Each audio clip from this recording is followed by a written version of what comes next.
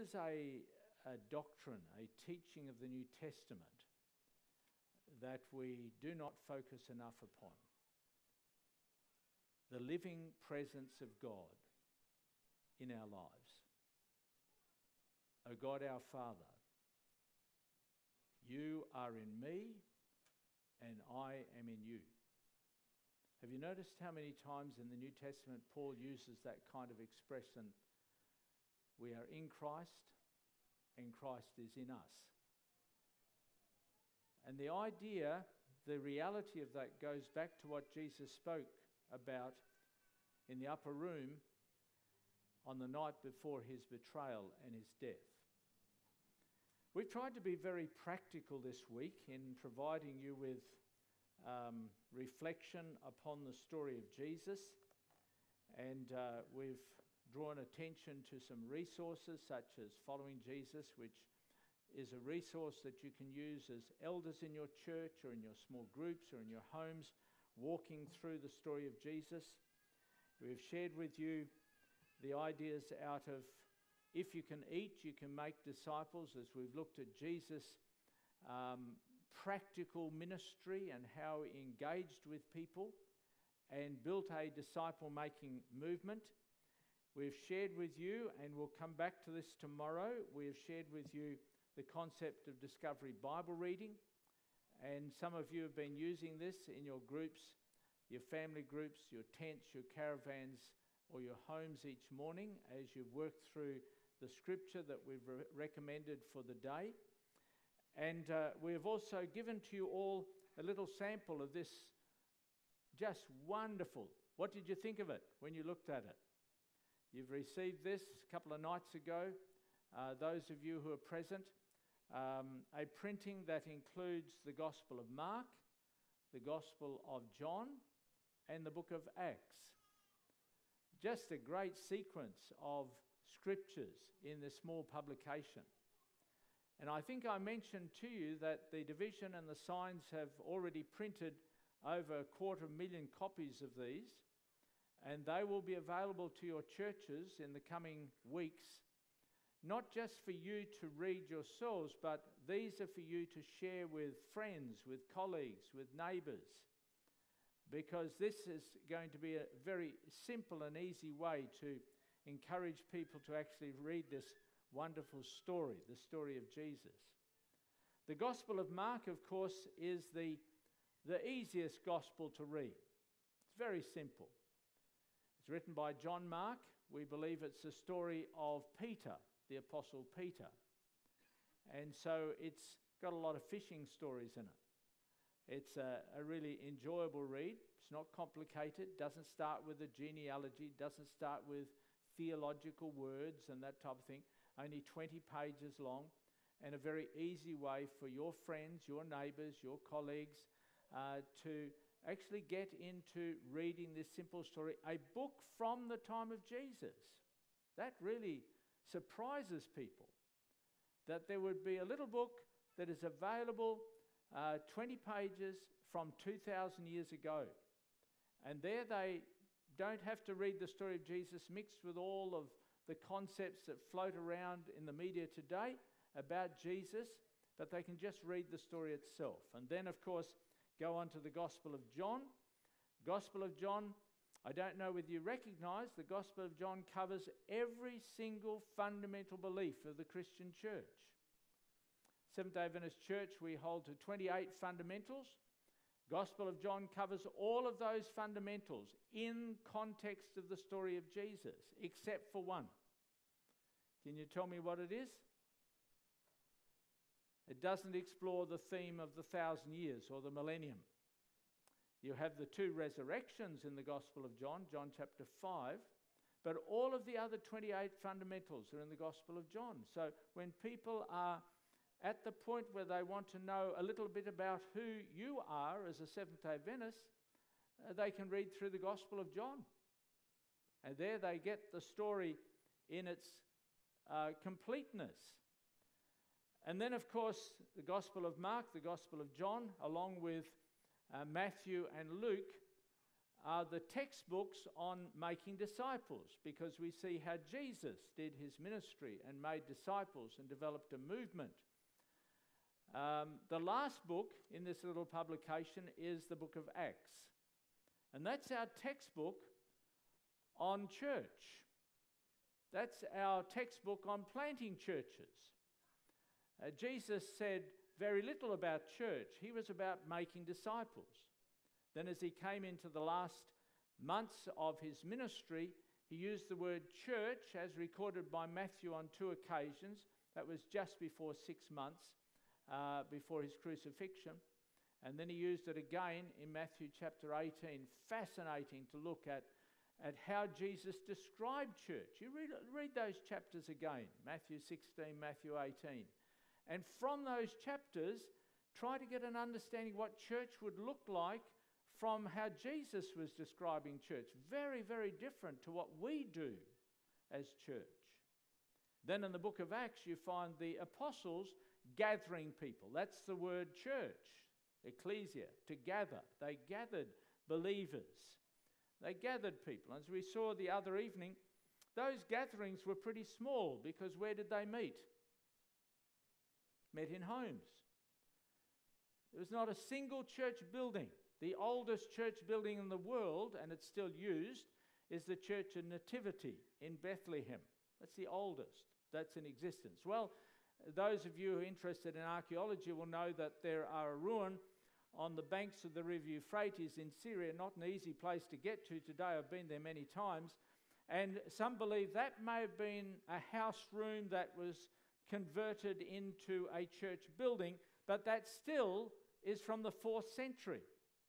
No church buildings before the 4th century, after the time of Jesus, and yet we have so much focus upon church buildings. They didn't exist in New Testament times. It totally changed what church was about. We can talk about that more. And then also today I received some reading guides that your pastors will receive and your elders, multiplying disciples, another one on church planting, another one on cultivating movements. So we're trying to provide practical resources that you can use to really engage with Jesus, engage with the Holy Spirit, engage as ministers of the gospel. Let me ask you a question. How many ministers of the gospel do we have in this room this evening? Let me see the hands of all of the ministers of the gospel. I'm seeing some more hands being raised. Some more. Ministers of the gospel. You see, unfortunately, we've used the term minister of the gospel of those we call pastors. How many members do we have here this evening? Let me see. Let's see the hands of members. Right. Members of the body of Jesus. You're a follower of Jesus, regardless of whether you're a member of the Seventh-day Adventist Church. I want to see those who are members of the body of Jesus Christ. Let me see your hands. Right. Disciples, keep your hands up. Those who are disciples. Now remember, a member is not a disciple, necessarily. A disciple may not be a member. A member is someone who consumes the gospel. A disciple is someone who shares the gospel. A disciple is someone who's growing more and more like Jesus every day in every way. This week we've been talking about knowing Jesus, living for Jesus, and serving Jesus. We've been talking about being a movement as the body of Jesus, a movement of growing disciples who know, live, and serve Jesus. We have members. How many of you are engaged in introducing Jesus to another person? How many of you are engaged in making a disciple? Because members make disciples. And we've tried to be very practical in our discussion this week, focusing upon Jesus and how he lived and how he shared, looking at how he taught to connect and to make disciples, and talking about the anointing of the Holy Spirit, just as he was anointed by the Holy Spirit for his task of ministry, so the Holy Spirit anoints you for your task of ministry. That takes place at your baptism. If it didn't happen at your baptism, when you were baptized by water, you can share together with your family, your church family, or your home family. You can pray together. You can pray for the anointing of the Holy Spirit, the baptism of the Holy Spirit, for baptism by water is not synonymous with baptism by the Holy Spirit. In the scripture, as we saw last evening, baptism by water and baptism of the Holy Spirit form what we call the one baptism of New Testament times. And they're not to be separated, but some of you have been reading the book of Acts, and this evening we're going to focus on the book of Acts, and we have this book, Following the Spirit, that walks through the story of Acts very carefully. And you'll see cases there where people were baptized by the water first, and then a short time later, through the laying on of hands, the Holy Spirit baptized them. In other cases, you'll find some people who were baptized by the Holy Spirit, and then the apostles said, or the disciples said, or the believers said, what hinders us to baptize this person with water now that the person has been baptized with the Holy Spirit? For in the New Testament, baptism, the one baptism, is baptism by water and by the Holy Spirit. This evening, we're going to focus upon following the Spirit, and we see in following the Spirit, he challenges us. It's a confronting and transformative journey to follow the Holy Spirit. Now, I have really encouraged you to read books of the Bible. I've said a number of times, the best way to read each of the books of the Bible is to read it from chapter 1 and verse 1 through to the end. Have you heard me say that? Is that clear? That's really important. Really important. The book of Revelation is such an amazing book.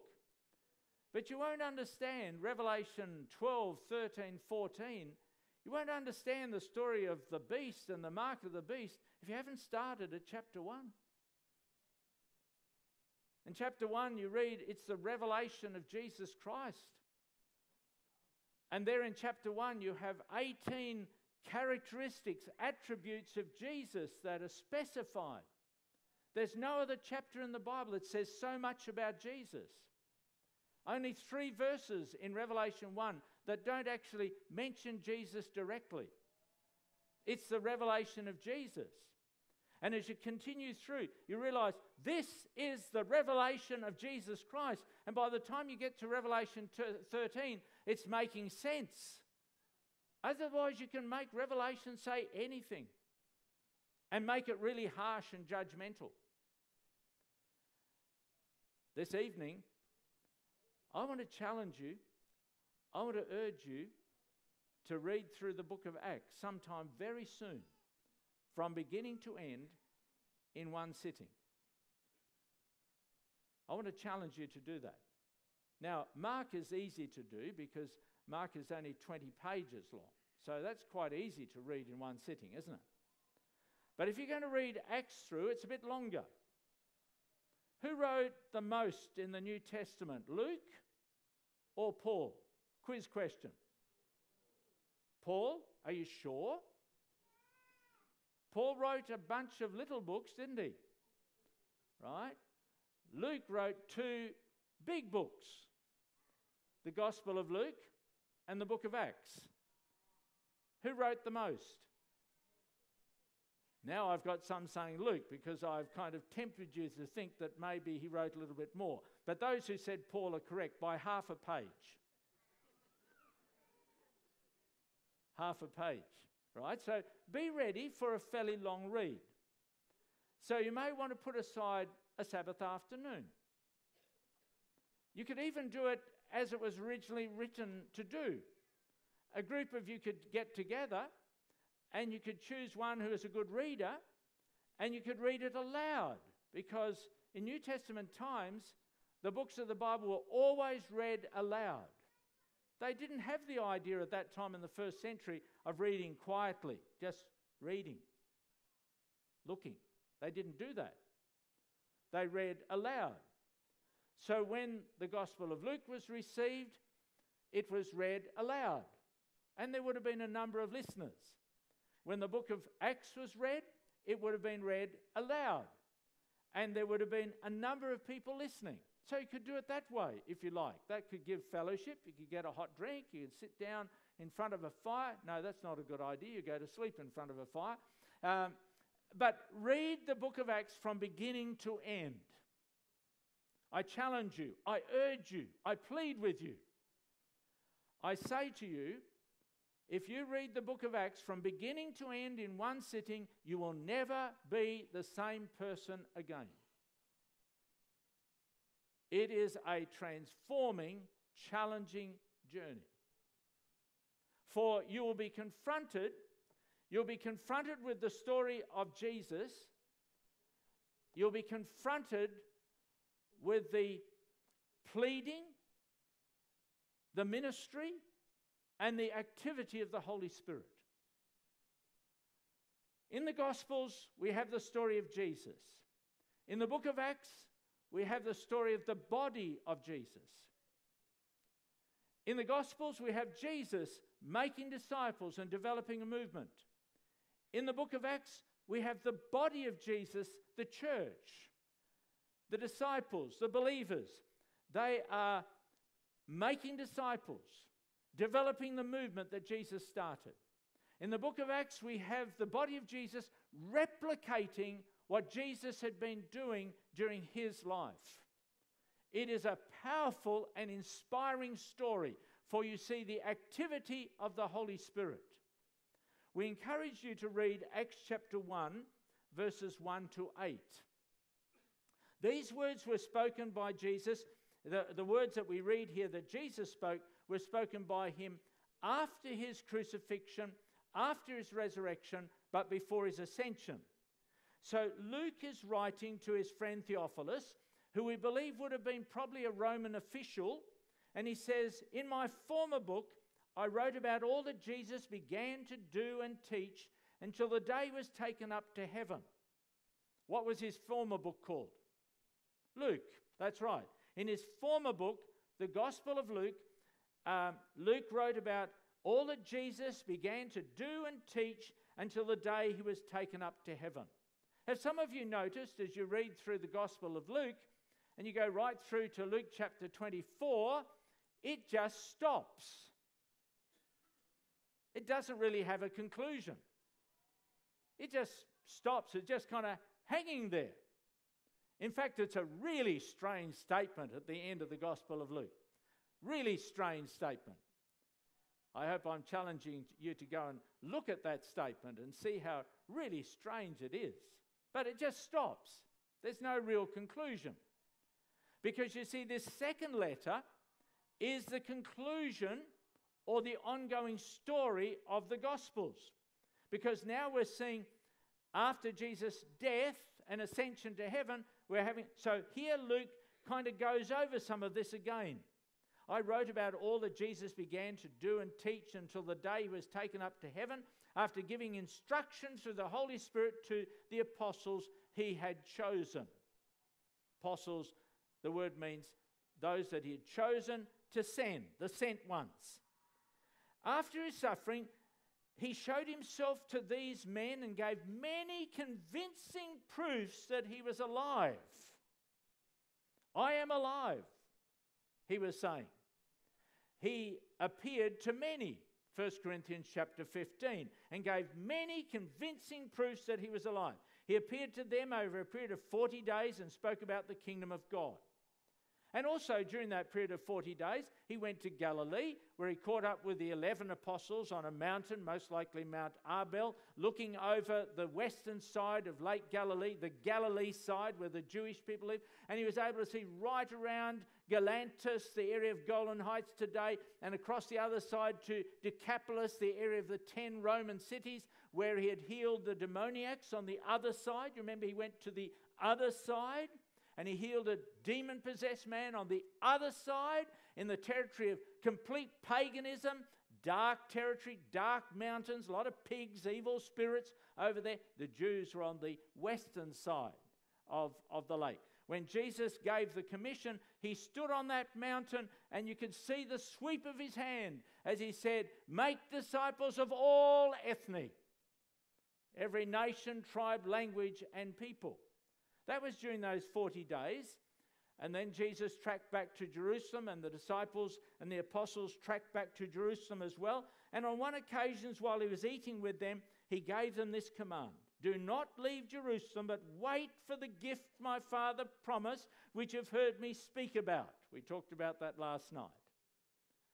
I love speaking about the Holy Spirit. I went to Finland a few years ago, pastors' meetings. They said, teach us about the Holy Spirit. Youth camp, youth congress, straight after the pastors' meeting, we want the Holy Spirit. Camp meeting, straight away, need to speak about the Holy Spirit. In 1 week, I preached 44 sermons about the Holy Spirit and didn't repeat myself. I tell you, there is so much about the Holy Spirit in Scripture. I need to tell you a story. A few years ago, 25 years into my ministry, I decided it was time for me to refresh myself and my relationship with God. And so I decided to read through the Scripture from beginning to end, looking for being surprised by the presence, the appearance of the Holy Spirit in the stories of Scripture. Now, I could have made it a lot easier for myself. I could have simply taken a concordance. I could have, and these days, just check up on the computer every reference to the Holy Spirit, gone directly to those references and read. But I decided to start with Genesis and read through the Scripture. And of course, right in the first story, we read about the Spirit of God moving upon the face of the waters. And you don't go too far, and you're reading more stories about the Holy Spirit. 88 references in 22 of the Old Testament books. And I continued to read. It took me some months as I was reading through the Scripture. I was in Sydney for a church growth conference. Went to that conference. It finished quite late in the evening. So before driving back to Melbourne, I booked into a motel in Hornsby in Sydney. And by this time, I was through to the Gospel of Luke, reading the story of Luke. And I was up to Luke chapter 11, where the disciples, late in Jesus' ministry, that's interesting, they come to Jesus and they say, "Lord, teach us to pray." Now, you kind of think that Jesus would have taught his disciples to pray early on, wouldn't you? But this is in the last 5 months or so of Jesus' ministry. "Lord, teach us to pray." And so he taught them. First of all, he gave them a model prayer. We call it the Lord's Prayer, or the prayer of our Father.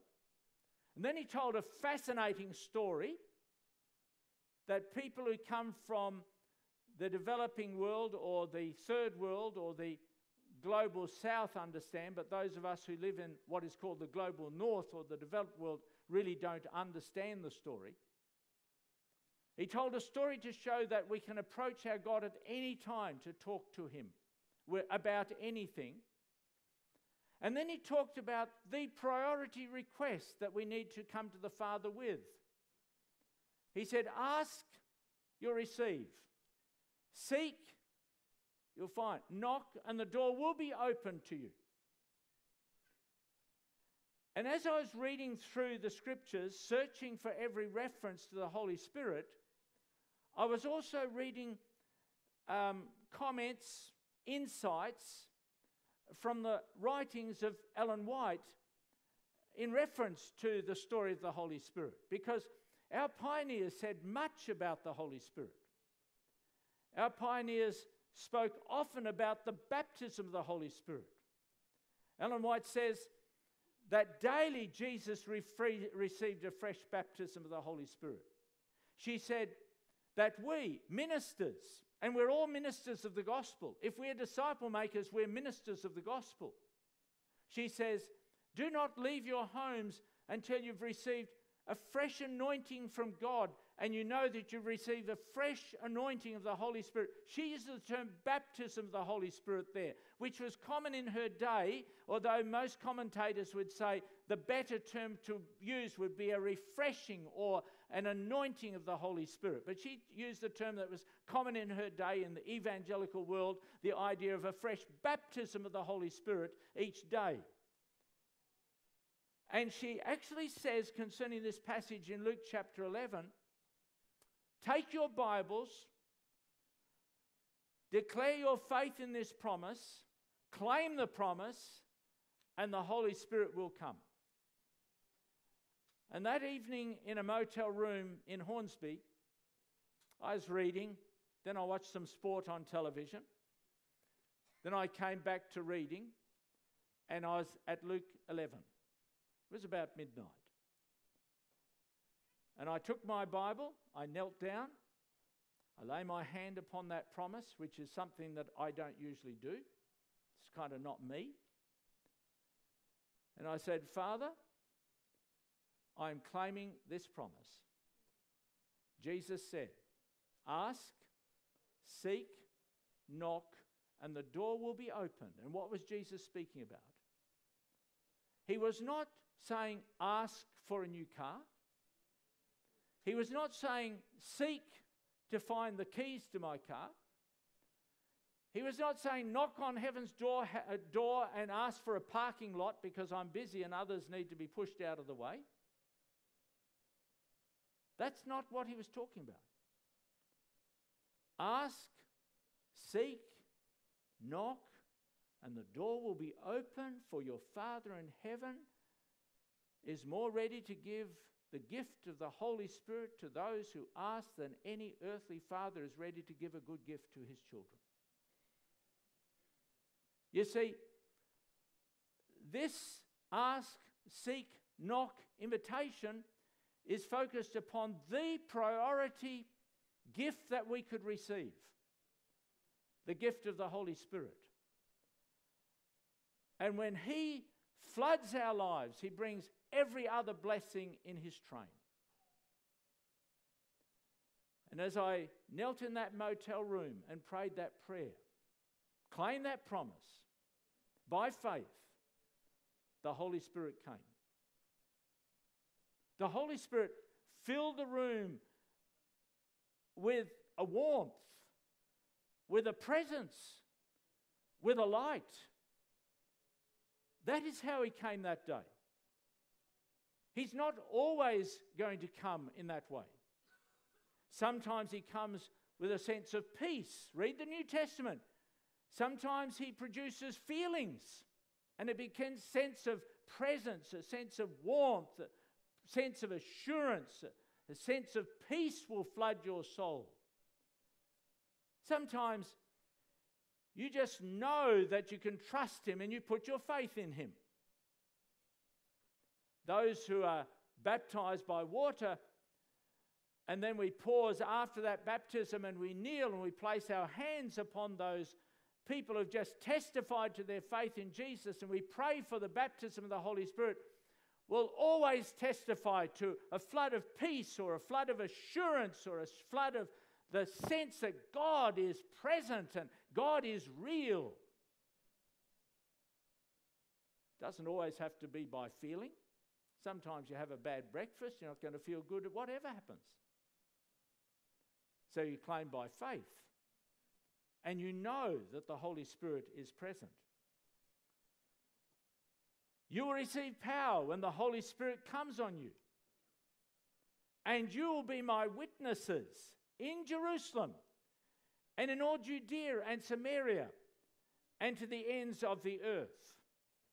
Now, we just want to emphasize the fact Jesus died once and rose once for our salvation. He did everything that was necessary by his death on the cross and his resurrection for our salvation. We talked about that the other evening. We are justified through faith in Jesus, who paid the redemption price, the sacrifice of atonement, and he rose victorious over sin and over death. And so you can stand secure. Have you found that brings joy in your heart to know that you are right with God? You can trust him because of what he has done for you. You are secure in God's presence. 40 days later, the Holy Spirit came. Now, we see here that the believers, after Jesus had given this instruction and he ascended to heaven, they went back into Jerusalem and returned to Jerusalem. They returned to an upper room where they were staying, and there was a bunch of them present, the apostles, and they were joined together constantly. They joined together constantly in prayer with the women, Mary the mother of Jesus, and his brothers. So they got together. Jesus said, "Wait in Jerusalem.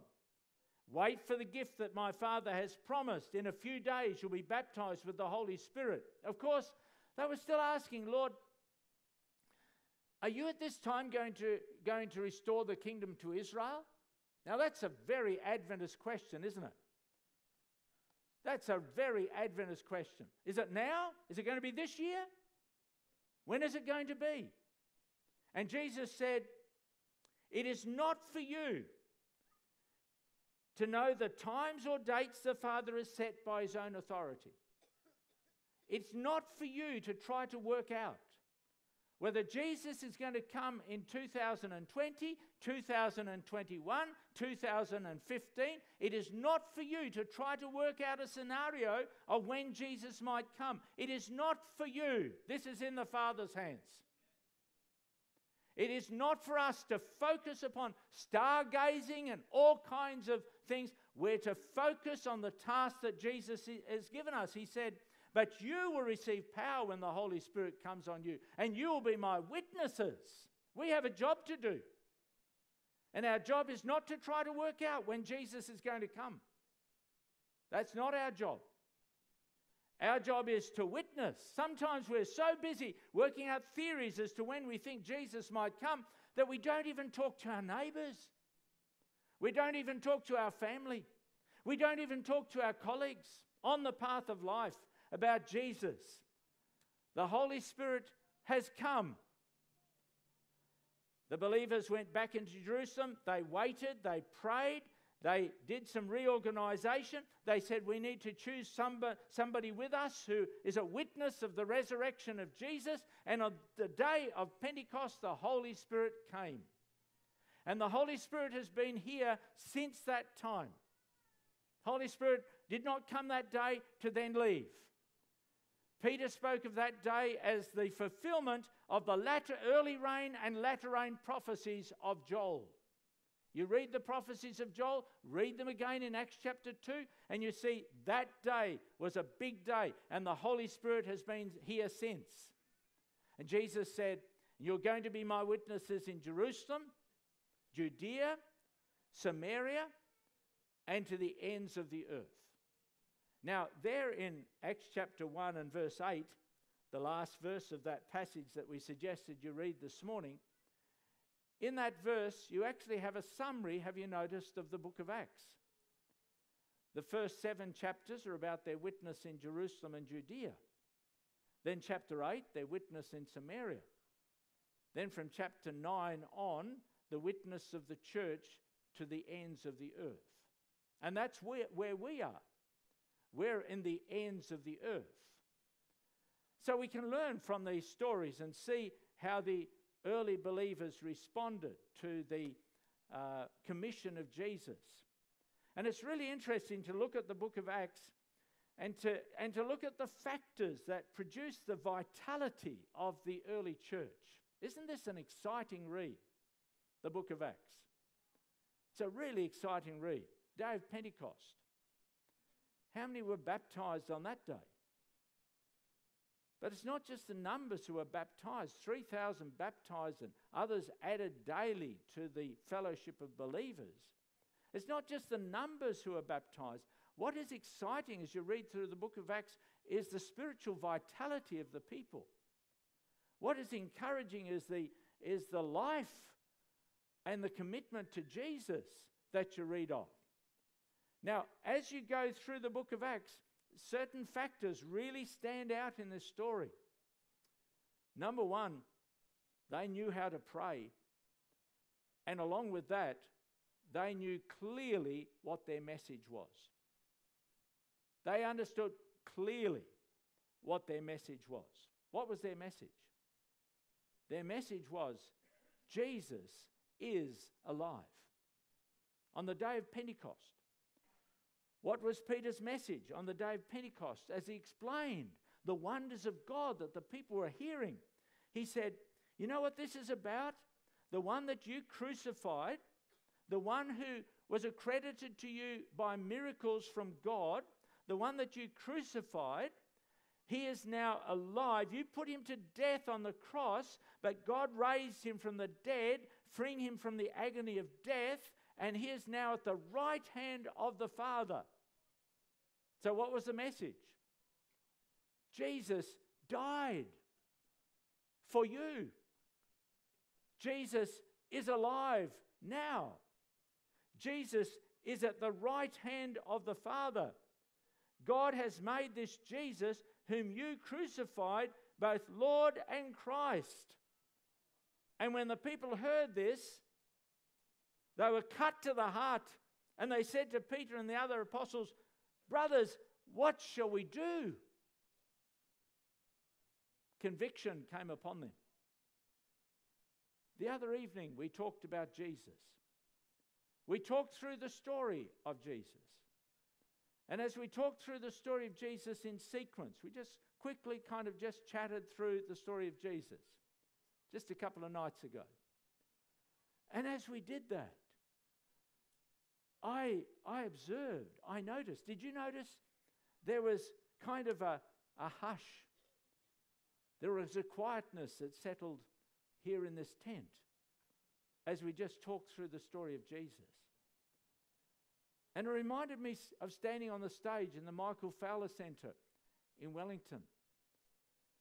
And when I presented with the diplomats of Israel present, presented on the story of Israel and talked about Judaism and Islam, and then told the story of Jesus, the same quietness that moved in this tent the other night came into the Michael Fowler Centre.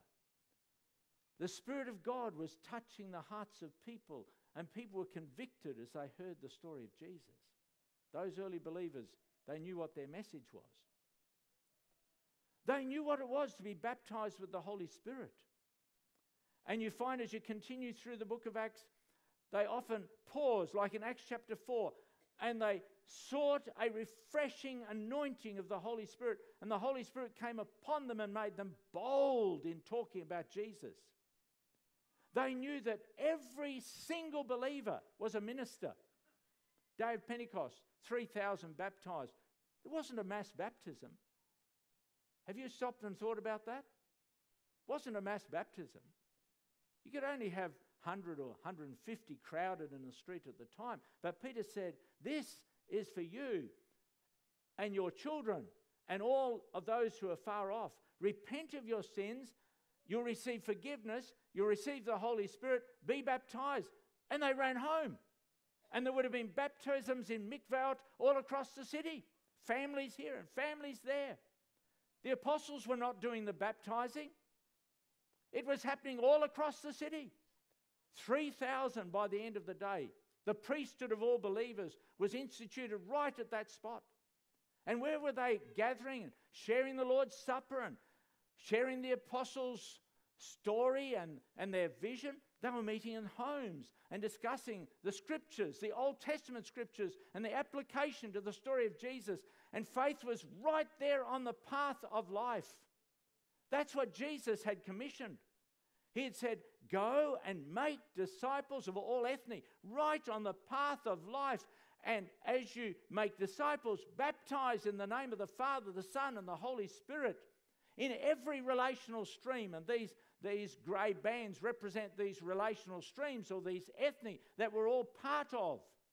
And then when we look at the book of Acts and we see the models of sharing faith and the models of gathering, first missionary journey, they followed relational streams. Why'd they go to Cyprus? Paul had already been to his home territory. Barnabas would have said, hey, nobody's been to Cyprus. Let's go to Cyprus. So they follow relational streams. They get through to Paphos. Sergius Paulus, the king, becomes a believer. And they leave immediately. Say, that's a really strange story. Why did they then head up into central Anatolia, up into Galatia? Archaeology tells us that's exactly where Sergius Paulus came from. So they're tracking the relational stream of his family. Then we look at the second missionary journey, and they planted church into the Ecos, which was the household of Lydia, the household of the jailer, the household of Jason, the household of Aquila and Priscilla, the household of all of those 6 in Corinth. The gatherings of believers in homes. And then the third missionary journey. Here they're following relational streams. They're doing exactly what Jesus said, fostering faith on the path of life. Paul comes to Ephesus. He sits in one place. He equips people as they come to Ephesus, brings them to Jesus, equips them, and they go home and they plant the church in Smyrna and Pergamum and Thyatira and Sardis and Philadelphia. Heard of those cities? And Laodicea. And Paul never put his foot inside those cities. What was he doing? He was equipping the believers. And out in the Lycus River Valley, where you have the city of Laodicea, and a church was planted there. Also just across the valley was Hierapolis, and across the valley was Colossae, and the home of Nympha, and the home of Archippus. Who were planting these churches? The priesthood of all believers. And they didn't need money, because they simply led their neighbours and their friends to Jesus, and they had gatherings in their homes, and they led people to Jesus there, right on the path of life. When the Holy Spirit comes on you, you'll be my witnesses, Jesus said, to the ends of the earth. What a privilege. What a privilege we have to engage with our neighbours, our family, our friends. Introduce Jesus to them. Lead them to Jesus. That's why we've tried to share with you really simple ways of looking at Scripture. You don't have to know anything. You just say, let's keep reading, and the Holy Spirit empowers you. Some of you are doing this. Some of you have shared with me. Father, I pray for your blessing upon us, and help us to glorify your holy name. As Holy Spirit, you work through us, in us, to uplift Jesus. In his name, amen.